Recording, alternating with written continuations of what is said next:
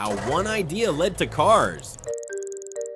What if I told you your car exists today because of a kettle? Yup, meet James Watt. Around 1740, as a kid, James Watt watched steam lift the lid of a kettle and thought steam has power. Years later, while fixing an old steam engine, he noticed it wasted heat by constantly cooling and reheating. So he added a separate condenser to trap the steam more efficiently, not to power a car, but to pump water out of mines. That one tweak kick started the Industrial Revolution, and suddenly steam could power factories, trains, and ships.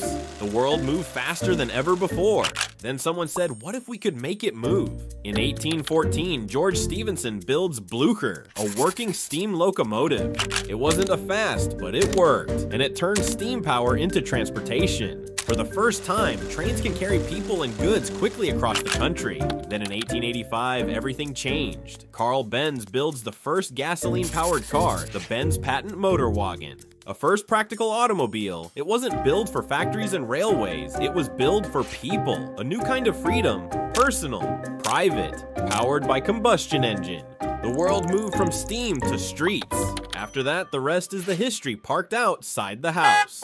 Subscribe for more knowledge.